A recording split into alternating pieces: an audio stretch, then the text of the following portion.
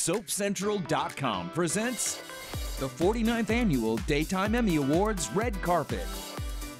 From the Pasadena Civic Center in Pasadena, California, it's your host, Dan Kroll. This is, as I said, this is like the greatest form of improv in the history of ever, is the red carpet. Yeah, I guess that's true. Yeah. Because I have no idea who's coming or when they're coming. I have no idea what I'm going to say, except for now.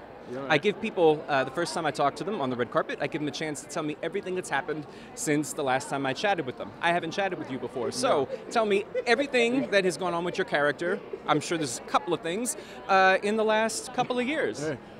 How deep a breath do I need to take to get this out? And how long is this show? 30 seconds. All right, well, I've got my wife, well, no, not wife at the time, so I've already screwed up. I prescribed her drugs as an opioid addictor, fell in love with her, decided not to be her doctor. We then rekindled our love. She cheated on me with her ex-husband. They had a baby together. We thought it was his, turned out it was actually mine, so that all worked out. And then I have a lot of mommy issues, so just, I don't have enough time. That's it. I can't do it anymore. But you're here. I'm out of steam, man, yeah.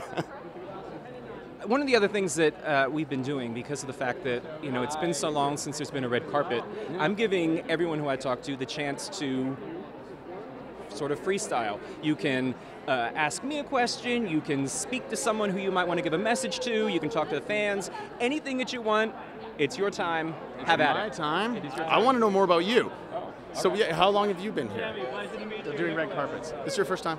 This is my 24th Daytime Emmys red carpet. I know who you are. That's why I'm busting your balls. I mean, it's nuts to be able to say that. The 1999 was my first one. Oh my God, I don't even want to know amazing. the answer to this, but what were you doing in 1999? I was in grade school in Canada, in a nice small town, 500 people, farming.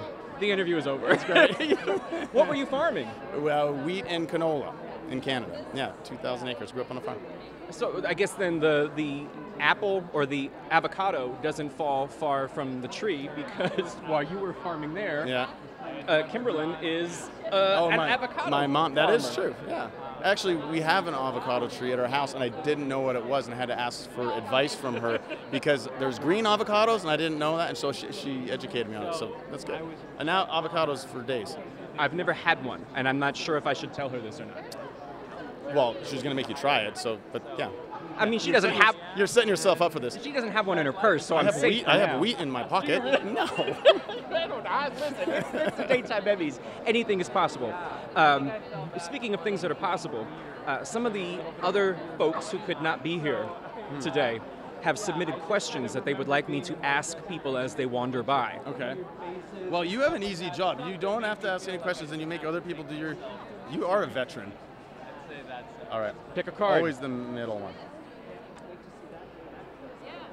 Oh. What is your go-to word when you can't curse? This is really good for me, because I have a 3-year-old daughter and a 2-week-old baby, so I've been practicing this, and I kind of just do the Joe Pesci Home Alone, like gibberish. So that's your... That's it. I mean, I don't know how we spell that, but yeah. That works. Anything else? You know, I mean, it's funny because, you know, you never know what to expect on a red carpet. And sure enough, somehow it all falls into place. Does it? Does it? I mean, I have to say that there are people who are watching, they're like, you know, they come to expect that anything is possible. It is true. That's a good way to. That's a good motto. I dig that. It's somewhere on my tag. I'm going to let you, because there are other people who want to talk to you. I think so, man. I mean, nice to they meet you, though. don't want to talk to me or anything, but I don't know if we're like supposed to shake hands. We're not going to shake hands. God. I don't want to get yelled at. All right, escort me away. All right, bye-bye. Bye.